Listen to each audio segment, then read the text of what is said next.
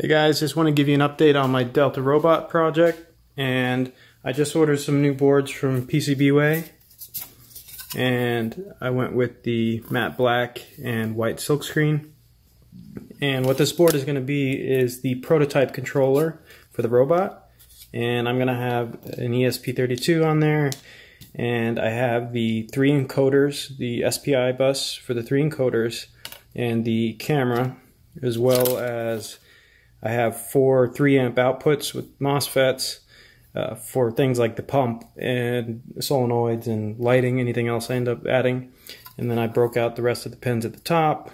And then I have a I2C bus there for an external display I'll end up mounting.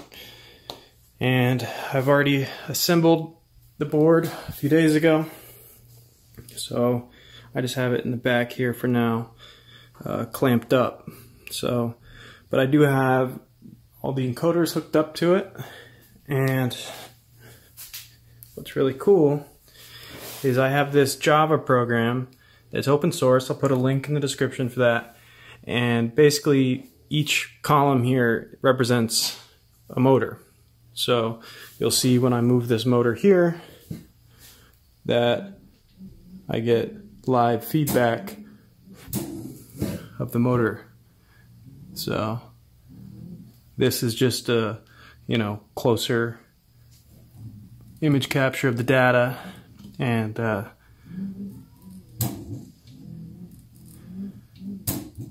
it works all 3 at the same time. I move all 3.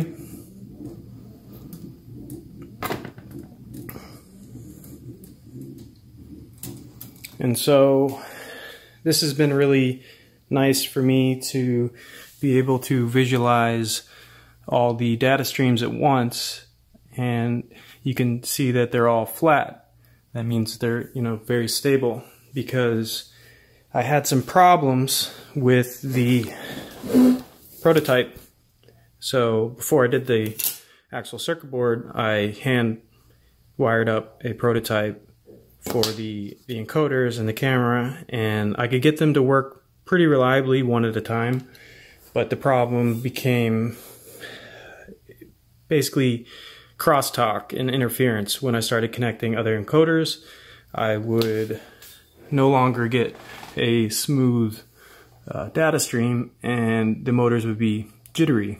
So the board really cleared up a lot of that, but it also made me really change where I wanted to put the board, because I was originally going to put the board at the bottom here and then run wires up to all the encoders and the switches and the camera. But now what I want to do is to make these SPI bus lines as short as possible.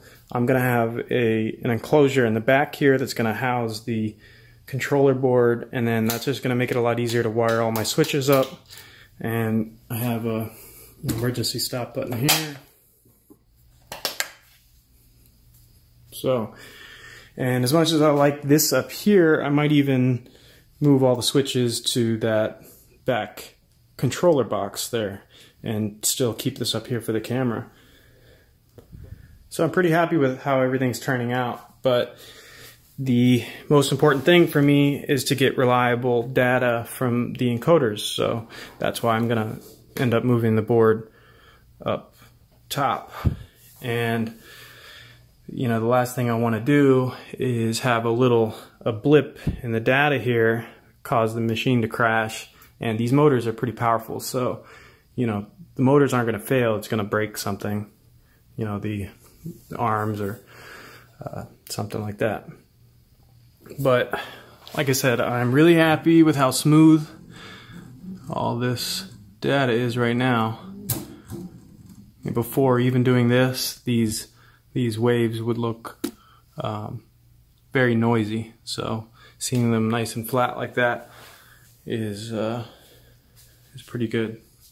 So I just have the magnetic encoders. I have a magnet at the end of each shaft. So that's how we're getting all the data there from the encoders. So yeah, the next step will just be starting to incorporate the camera and you know, building a bottom wrap.